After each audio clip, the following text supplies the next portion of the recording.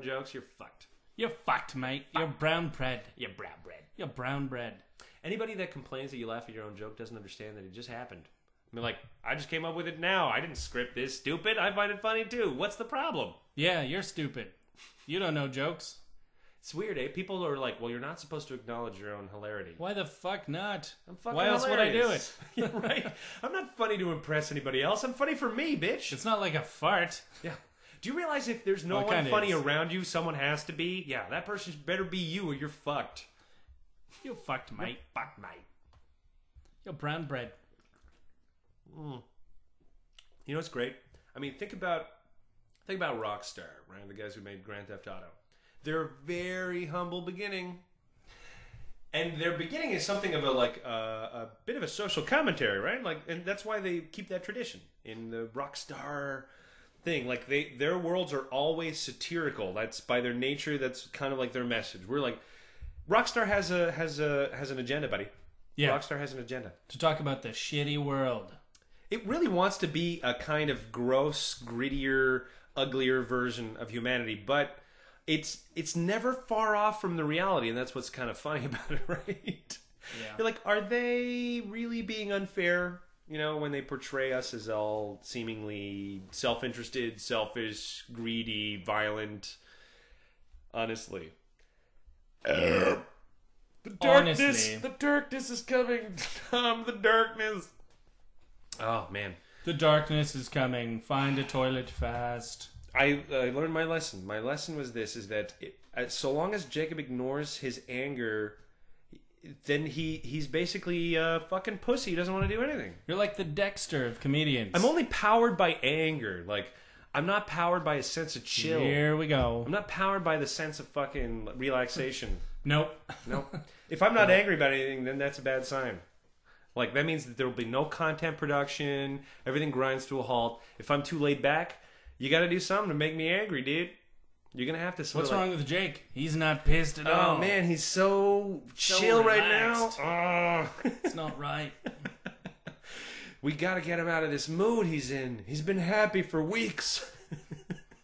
What It's does really the world bad. come to? It's really bad. Oh, my God. It's Subscriptions are down. things are real good for him, man. Oh, no. Subscriptions are tanking. Things are so good. Oh, so did I tell you that part of the Sketchy News Network, I'm going to be doing a segment on comics? Really? Yeah, with the guy who's helping me showrun the comics. And I'm going to be making fun of primarily how Marvel Comics has been tanking, because they're really pandering to the lowest common regressive that there is.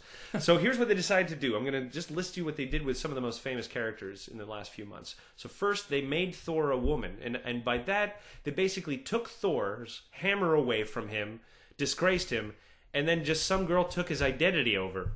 And she was literally fighting villains that were basically kind of set up misogynistic trolls, like just easily taking them down, you know, like with just bad writing. Like, I can't stress that. There was no subtlety to this. Like, for instance, Marvel created a character called Modak, which looks exactly like Donald Trump. Donald Trump, Modak. And he says, make America great again, and all this other kind of shit in the comic book. And I'm like, you know what? Okay, I hate Donald Trump, but if they created a supervillain based on Obama, I'd be like, what the fuck, man? Like, why don't you stay out of politics? This is shit for kids. It's fantasy. Right. And if you want to really make a point, like any good story, you're not supposed to hammer anybody on the head with it. You're actually supposed to take a subtle approach. Well, was it the fact they brought in a politician, or the fact it just wasn't? It was handled clumsily. Like, if it would have been funny as well, and if it wouldn't have been direct.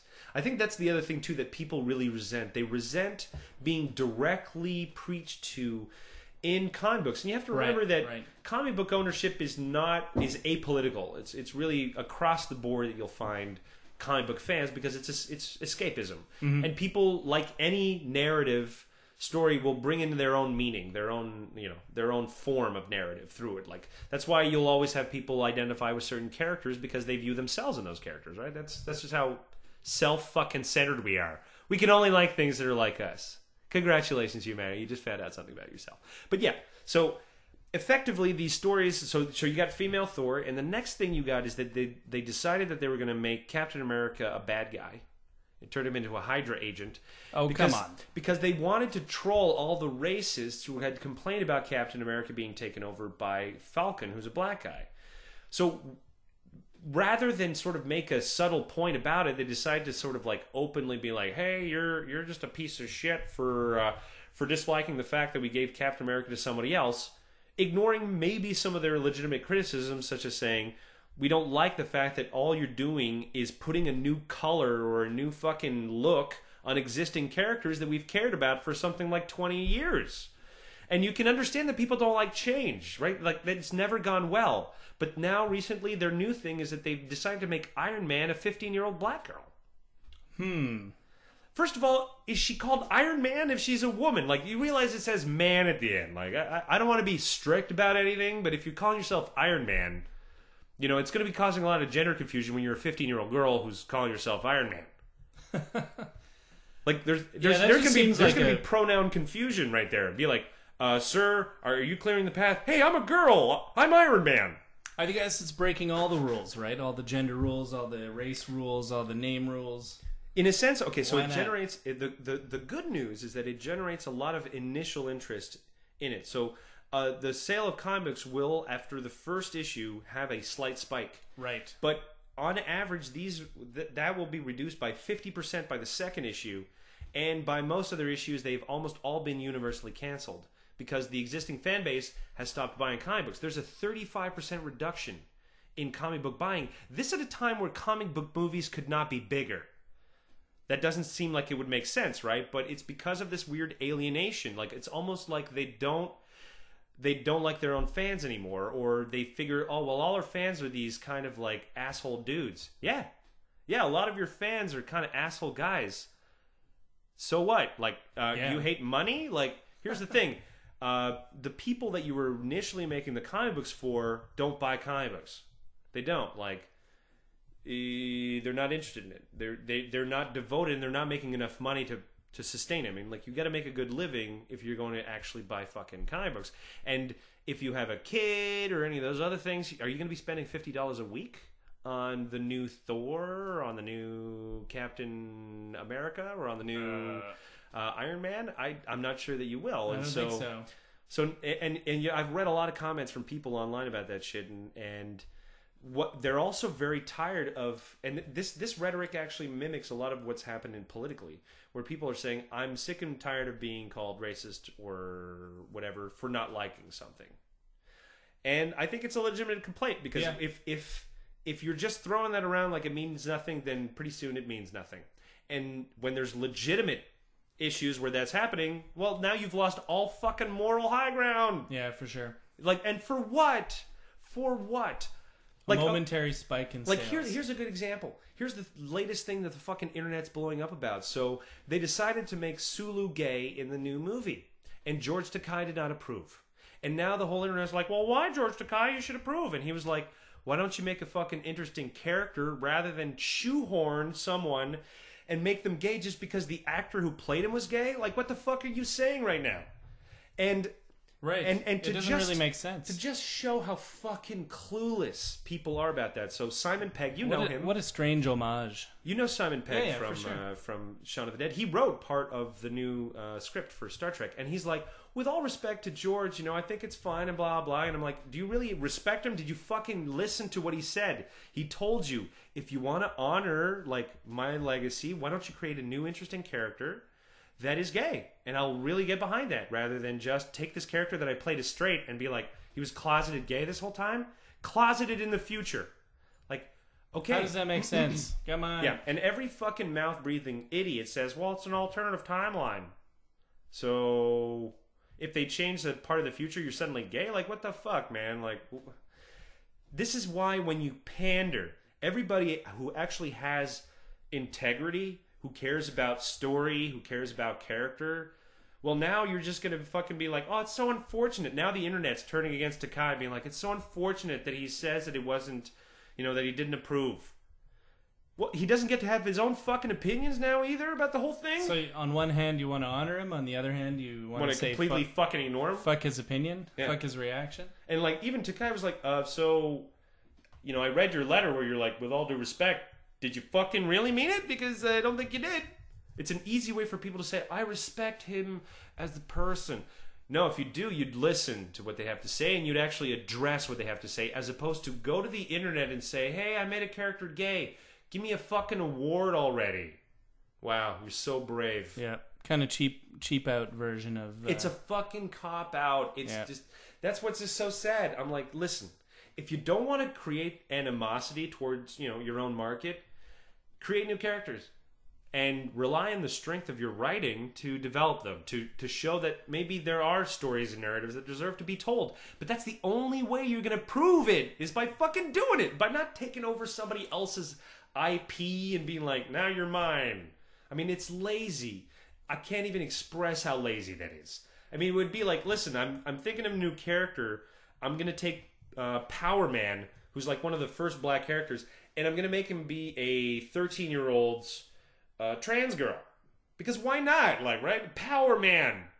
But they want to be identified as a she, but still keep the Power Man. Okay, I don't know what to do about that. Okay, what?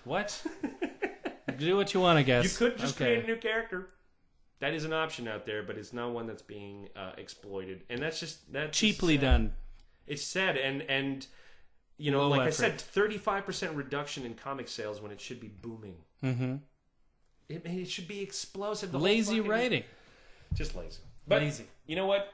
Every fucking everyone says the same thing. They're just tired of lazy writing. Lazy writing. But you keep buying these fucking movie tickets for bad movies. Shame on you. That's on you. That's on you. Excuse me, sir. Do you have a moment to speak? Yeah, sure. Oh, okay. Are you interested in the Greater Good trademark?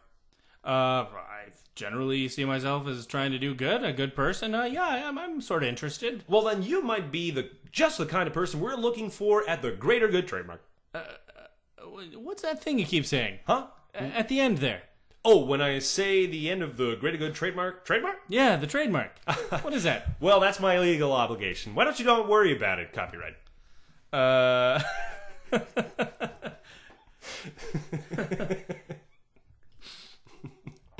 Yep. Well, why don't we go into this restaurant and have a nice sit down and talk about this over lunch. Wow, this is a really big contract. I don't know if I want to sign a contract. What exactly do you guys do at the Greater Good? Oh, no, it's not called the Greater Good, sir. It's the Greater Good trademark. Greater Good trademark. Do I have to I'm sorry, sir. The time limit has elapsed on the signing window for this contract. On your reading window. Your reading window. You're now actually obligated to sign the contract. You're now in violation and considered hostile. Your complacency has been considered hostile. Your so-called indecision is considered hostile. So can I count on you to sign and start working for the Greater Good trademark? I'll have to think about it, patent pending. Hey, so what products are we dealing with here? Well, at the Greater Good trademark, we sell all kinds of things like pesticides, poison, cigarettes, and industrial waste. You sell industrial waste?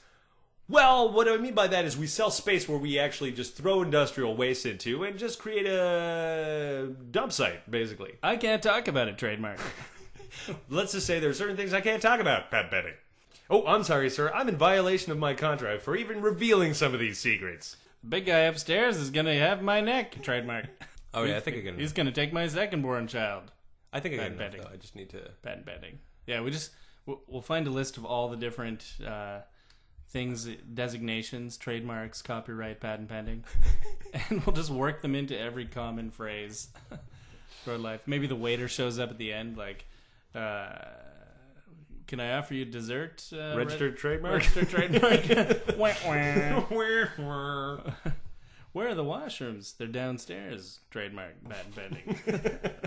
What the fuck is this place? You know what it reminds me of a little? Remember that story I was telling you? Who will defend the no-name brands? It's like this guy... It's like in the future where you're basically getting welfare from companies just to talk about their products all the time. Right. But if you slip up... You basically get fired and you have to find another shittier name brand to work for.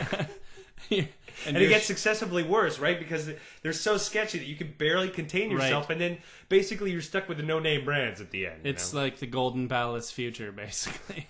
Yeah.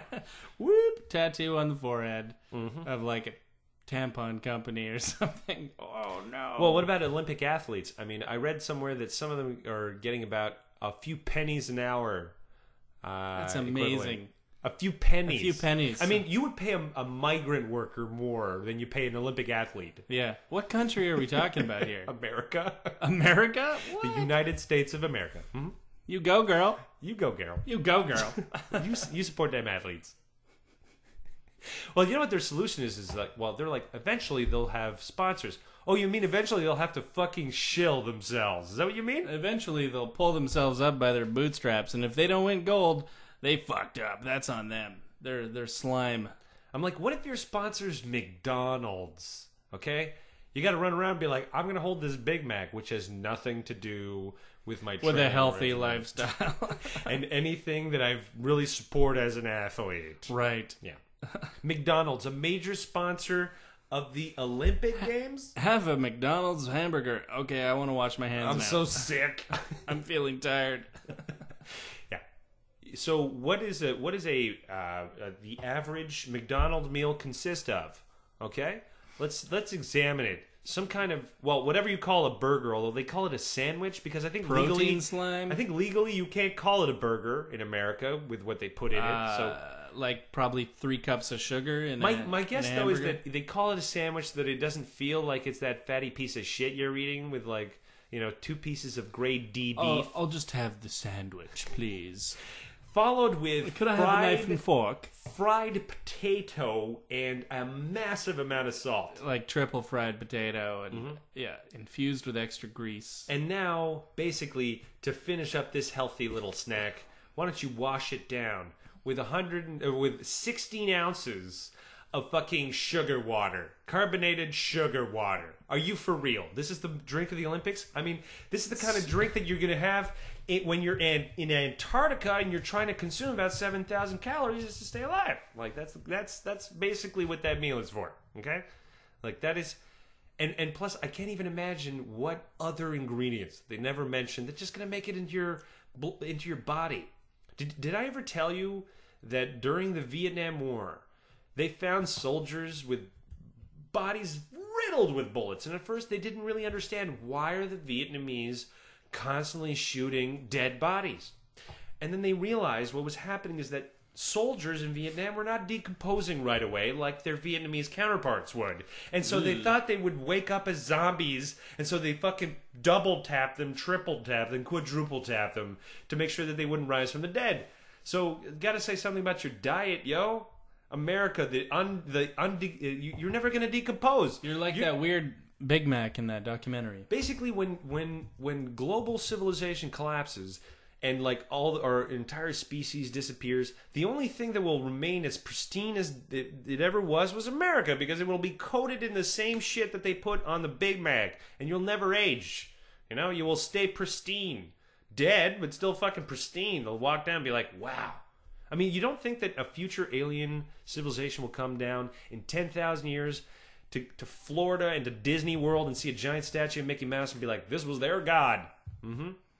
This was their god. They prayed to a giant mouse. They prayed to a giant rodent. Why are the aliens rednecks? Well, just because they're aliens doesn't mean that they're, not rednecks. You think the universe doesn't have a couple of fucking rednecky, like, little planets and hick planets and shit? We might be the hick planet that the rest of the planets are avoiding. Oh, I'm sorry, Your Highness. I don't talk like they do on Alpha Centauri. Yeah. So let's examine. Let's pretend for a moment, like you've watched Star Trek: The Next Generation before, right?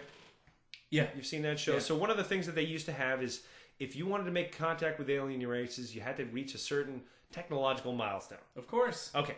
So one, do you think that we're even close to that where any alien species should even say hello? First of all, we have people living in the Stone Age right now on Earth. There's 30,000 years they haven't changed the way they live. We really have nothing to offer. And if we did, we wouldn't want to give it away. Well, no, we already did. It's in our fucking light waves that we send out when we're broadcasting on TV. They already see everything they need to see, okay? They can see the worst of us. Yeah, exactly. So, you know what? If there is alien life out there and they're smarter than us, they haven't reached out, and smart on them, you know? Good call. You think we're fucking ready for you? I mean, for God's sakes, in Kentucky this week, you know what opened?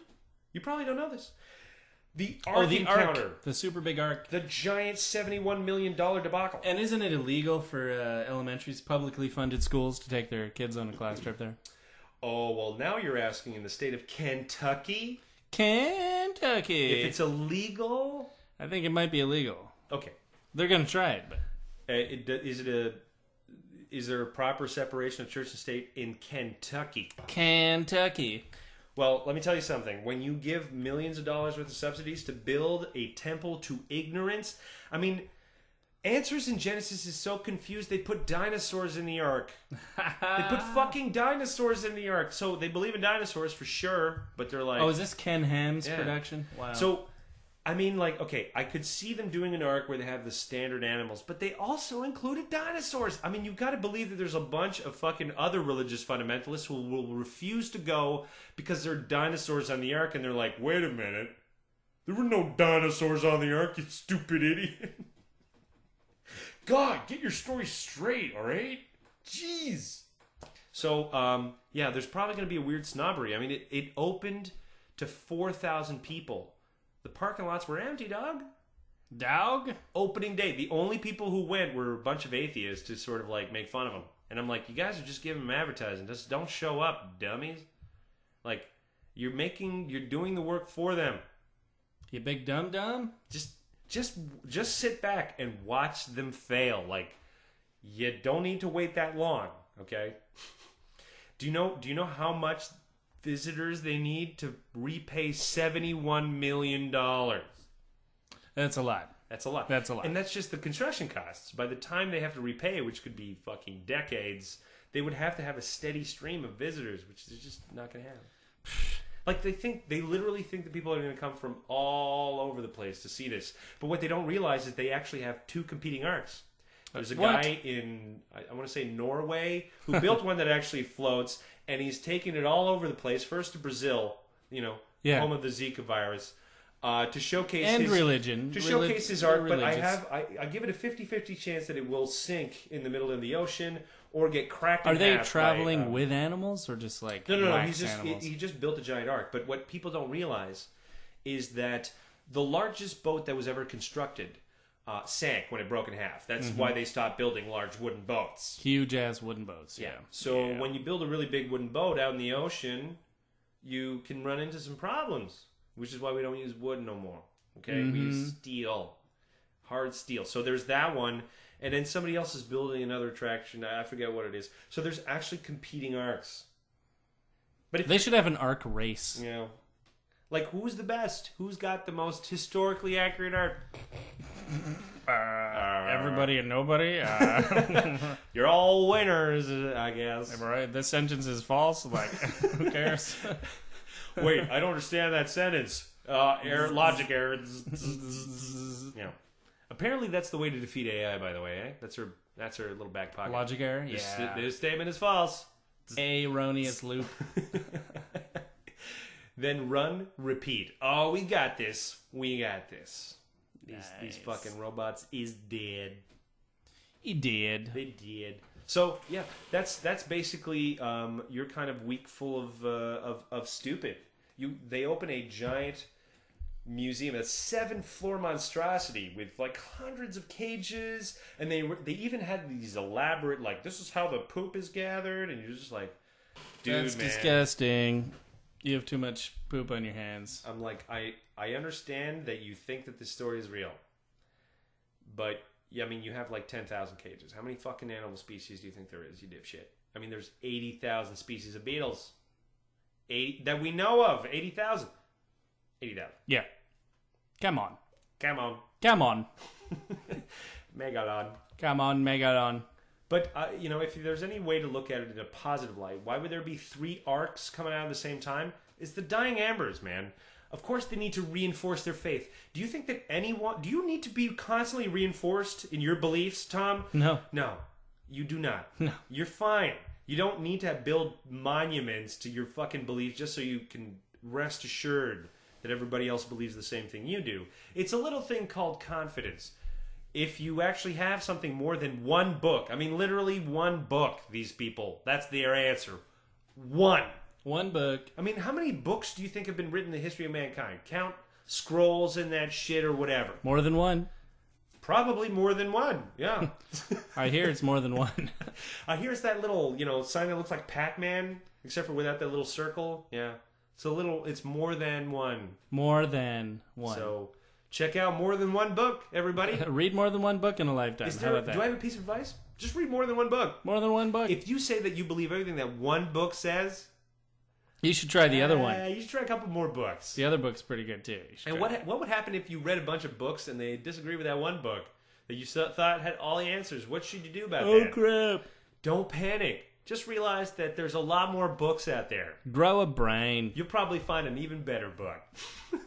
Hey, if you love that one book, don't you think there might be an even better one out there? That's just religious malarkey. Did you think you found the best book that was ever written? I don't think so. Maybe. Yeah. Maybe I should stop while I'm ahead. But I'll tell you what, if you did find the best book that was ever written, well, then if you read a whole bunch of other books, won't it just kind of show you how good that book was? Sometimes you just need something to kind of like measure it against, right? Just to see if it's any good, right? You're not a little curious about that? Go out there and read a fucking book. You should try the other one. It's pretty good. Just any other one. At first, if you read 10 books, at least make sure that it's not the other books that say, hey, by the way, that one book you're reading, that's a great book. If you read any book next, try that one. You should probably avoid reading those types of books as your next book. Come on. That's not a great book. Not fantastic. But, I would guess that there's probably 10 or more books out there in the world. You should check out. At least 10. Some theorize that there could even be over 100. Maybe 100 books? Yeah, and if you go to all the distant galaxies, you might find more than 100 books. And you know what? 100 books will keep you plenty busy. And all the books that could ever have been written or will be written, possibly over 150. It could go as high as 200, but I don't really want to push that limit. Yeah, I don't think we need to live in a fairy tale right now. I don't think we need to live in a 200 book universe. I mean, that's a little much. What's the time? Where's the time and space, right? For 200 books. Yeah, like I'm gonna devote a whole fucking shelf to these things. What am I, a king? I mean, I don't even know what to call it. A shelf book? I mean, it's ridiculous. Nobody has these things. A booked shelf? I don't think so.